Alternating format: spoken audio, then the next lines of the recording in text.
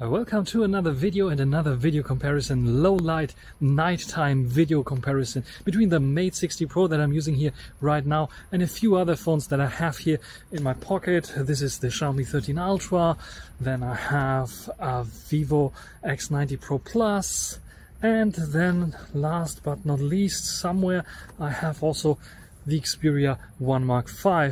So I think we start off with the Mate 60 Pro. By the way, I'm using the internal mics. It's pretty quiet here because it's night time. I'm standing under the lights here right now, and let's walk into the dark to see how it handles this, also with the lights in the background.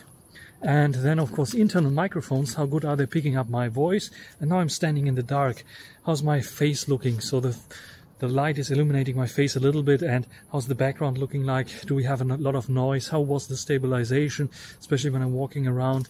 Is the stabilization a little bit bumpy still? You can see some wavery shit that happens with nighttime videos. And I'm walking towards the light. I'm standing under the light. How is my face illuminated? Do we have lots and lots of shadows here? How does it look like? And now let's take a look to another, and think we check this out. Now I'm using the Vivo X90 Pro Plus 1-inch size sensor. How does this cope with the darkness here? How good is the microphone on this one? Standing almost under the lamp here a little bit, now walking towards the dark areas. How does it handle the backlight? How good is stabilization here on the Vivo X90 Pro Plus? And especially when I'm going into the dark, how is the exposure now? On my face, let's go like this, so the light is illuminating my face a little bit. How's the background? How's the noise? 1-inch type sensor. So what do you think about the Vivo X90 Pro Plus, and especially the stabilization as well? Again, a little test here, walking towards the lamp and the light, and underneath here directly is my shadow, is my face in shadow. How does it look like? Vivo X90 Pro Plus, 4K 30 by the way. All my tests here done in 4K 30 because 60 frames per second in this low light doesn't make any sense. And now I'm using the Xiaomi 13 Ultra, and this has something very special. It has 4K night video mode at 24 frames per second, so it's illuminating the whole scene a little bit more. I'm standing like almost right under the lamp here, the light, and walking towards the darkness right now. Listen to the microphones. How good are the microphones here? I think I have the suppression of wind noises or noise filter turned on right now. Otherwise, yeah, you will probably hear me a bit more artificial, otherwise not.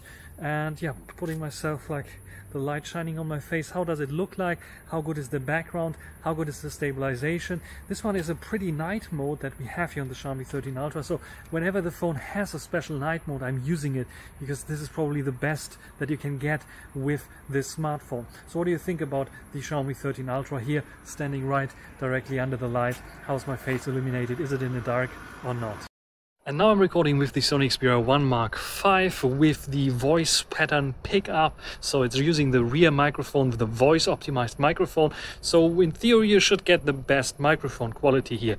How is the image quality here of this one? I'm using the Video Pro app, I'm using S-Cinetone, and I'm using 4K 24 frames per second. We don't have a dedicated night video mode, but we can set up 24 frames per second. And if you have the possibility to set it up, why not doing it? How's my face exposed? Is it too dark, especially with the light in the background? How does it look like? How is the stabilization here? And what if I'm turning completely in the dark here? How good is it handling the exposure?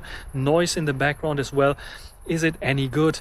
Yeah, you tell me in the comments. How's stabilization here? I have high quality stabilization enabled in the Video Pro app. What do you think about the Xperia 1 Mark V? I'm a bit wobbly because this is like such a long 21:9 aspect phone. So yeah, if I'm holding it near the shutter button, you get a little bit of like wobbly. So yeah, keep that in mind. Otherwise, how is the exposure now? Directly under the light. So what do you think about this comparison? Of course, I could bring many other phones out there, but my pockets are just like they have only like 1, 2, 3, 4 pockets, so each pocket one phone should be enough. Which one is your winner? Which one is your favorite? Write it down in the comment section. How good is the Huawei Mate 60 Pro? Write it down there as well. Did you expect better? Is it worse? Write it down there. And which one is overall the winner in this nighttime situation? Write it down there as well. If you have some suggestions what to test out with all the camera smartphones as well, write it down there as well. And that's everything for this video. Hope you enjoyed it. Thanks for watching, and until the next time.